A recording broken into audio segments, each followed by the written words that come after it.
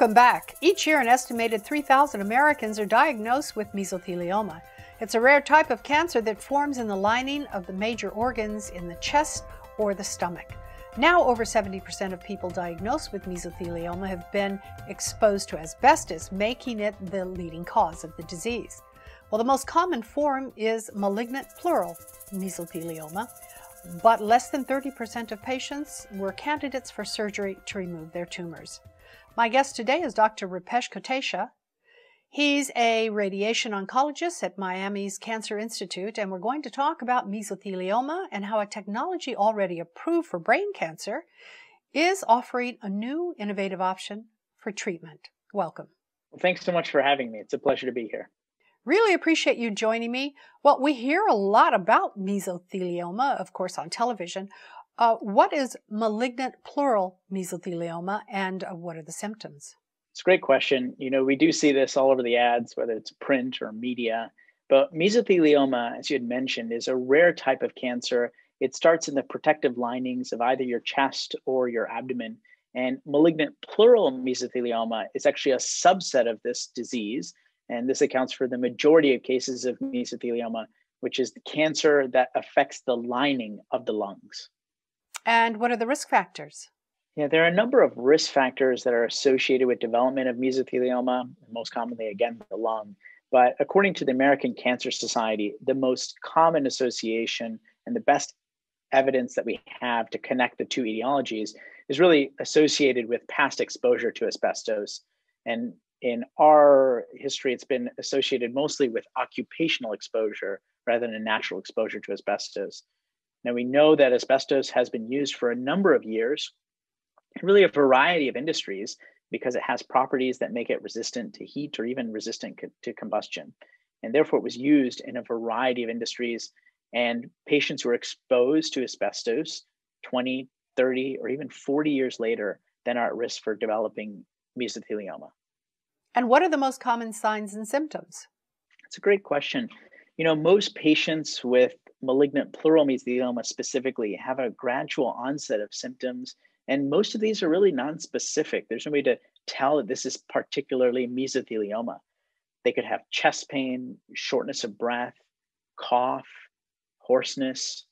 They could have night sweats, difficulty swallowing, and they could also have nonspecific symptoms, fatigue, or even weight loss. But really, it takes a workup, that history of exposure to asbestos, and then appropriate imaging to really make the diagnosis of mesothelioma. I understand there's a new medical device that's been approved by the FDA to help treat malignant pleural mesothelioma.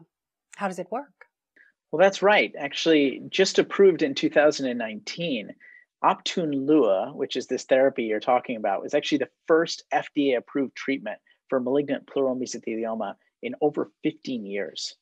Now, it's used to treat adult patients who have unresectable, either locally advanced or metastatic malignant pleural mesothelioma, and it's used along with the standard chemotherapy, which is a pemetrexed or platinum-based chemotherapy. Now, as you had mentioned at the beginning, a majority of patients cannot have surgery for their disease, and therefore, outside of surgery, these non-surgical treatments are quite limited, actually. Now, Optune Lua is a wearable portable cancer treatment.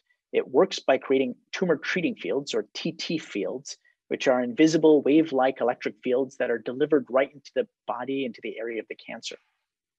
Now, these electric fields are not strong enough to hurt for example, your lungs or your heart, but they are strong enough to stop or even slow your cancer cells from dividing or growing, splitting apart.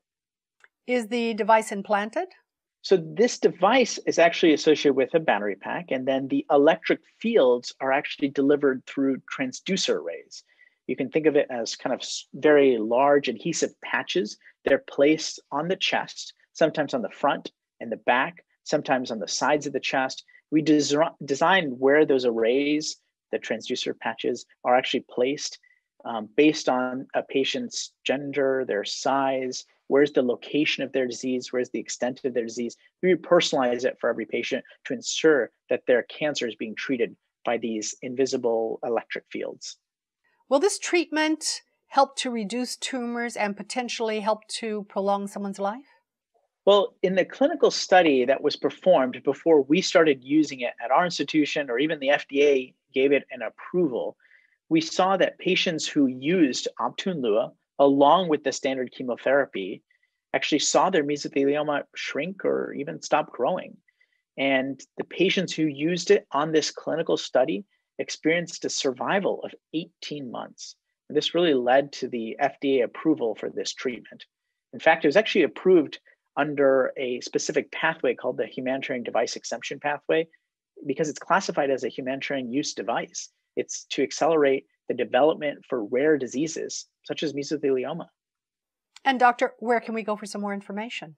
Well, great. So the website to check out if you are interested in learning about this treatment option is really the name of the device. So it's Optune Lua, www.optunelua.com.